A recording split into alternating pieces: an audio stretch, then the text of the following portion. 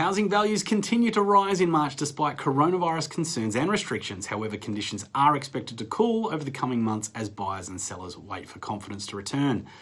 Let's get into the details with this month's market update. G'day guys, my name's Tim Guest and welcome to our market update video series where you can stay up to date with the markets that matter and find out what's happening in your local area.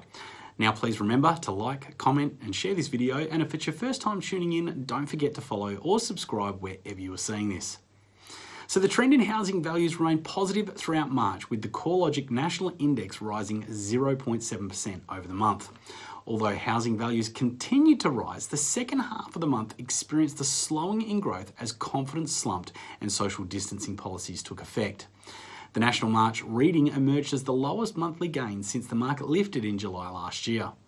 CoreLogic Head of Research Tim Lawless said, although Australia's housing markets have begun to enter a period of disruption, they are coming from strong foundations.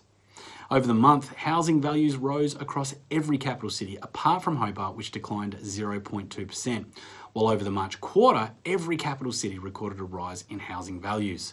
Sydney had the highest growth over the quarter, with values up 3.9%, followed by Melbourne at 2.9% and Canberra at 1.7%.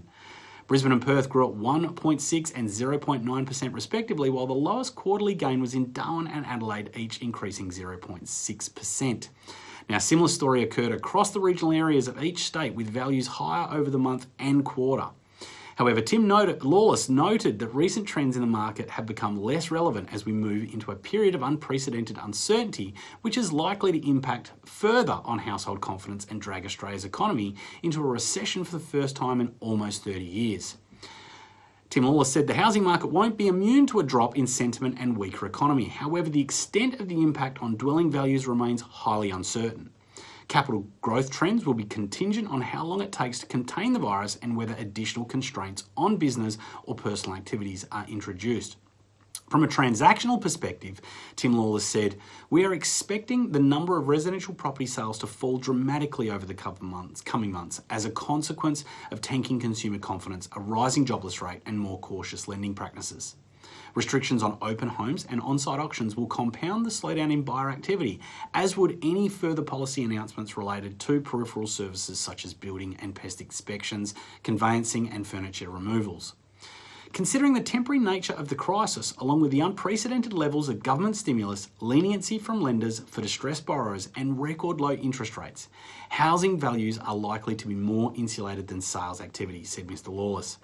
He said the extent of any fall in housing values is impossible to fathom without further understanding the length of time this health and economic crisis persists. Arguably, the longer it takes to contain the virus and bring economic operations back to normal, the higher the downside risk to housing values. So, it seems that Tim Lawless and CoreLogic have a similar view to myself and many other industry pundits.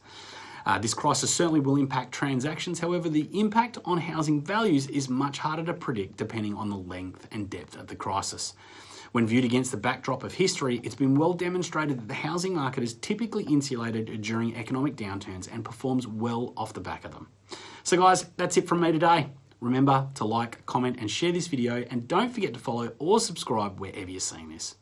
Also, if you want to submit a question or there is a topic you'd like me to discuss in more detail for our Just Ask Tim video series, there's a link in the post to do that as well. Now guys, stay tuned later in the week for The Wire, actually be early next week, The Wire, the week in real estate, where you can get all the top stories happening this week in finance, real estate, investment and more. Have a great week guys, and remember, it's only one thing in life that makes a difference, and that's action. See ya!